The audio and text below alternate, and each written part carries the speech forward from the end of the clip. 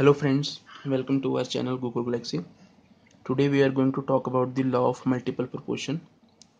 We know that the smallest portion of matter is atom. Everything around us is made up of atoms. When the atoms of same or different elements combine, they form molecule. And the chemical reactions involve both atom as well as molecules. Since the 17th century, the scientists were trying to establish the basis of these chemical combination. Ultimately, they derived out with the 5 laws. Out of those 5 laws, we are discussing our third law. We have already published our 2 video. You can search on our channel and watch them. And the third law, we are having the law of multiple proportion. This law was proposed by the Johann Dalton sir.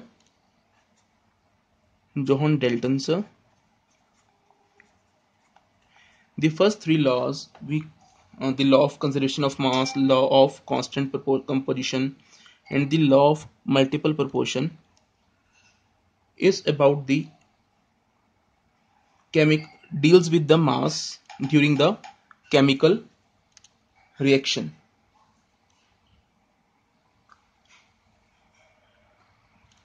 This law states that when the two elements combine to form two or more than two different compounds, then the different masses of one element which combine with the fixed mass of other element bears a simple ratio. Okay, this is the whole definition we have already read in our books. It becomes complicated for us. Let's talk about the simple thing. I'll give you an example that the carbon and the oxygen, we are having the carbon and oxygen.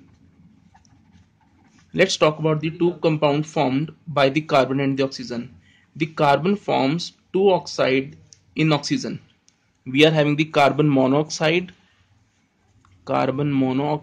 This one is the, let's take an example. That carbon monoxide, we say when the carbon having the mass number 12 and the oxygen, to balance it, we have just balanced in another way. We have just cancel it out, these two, it becomes the carbon monoxide. So overall mass of oxygen will be 16.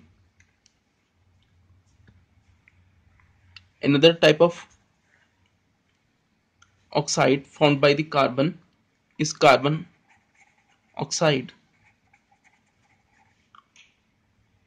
dioxide. When we mix these two, it forms the CO2. But we see, what does this law say, that what does Johann Dalton say, that the ratio of mass of oxygen, carbon monoxide and carbon dioxide, for fixed mass of carbon, we have already fixed the mass of carbon bears the simple ratio. We are having the ratio of mass of oxygen in carbon monoxide and the mass of oxygen in carbon dioxide.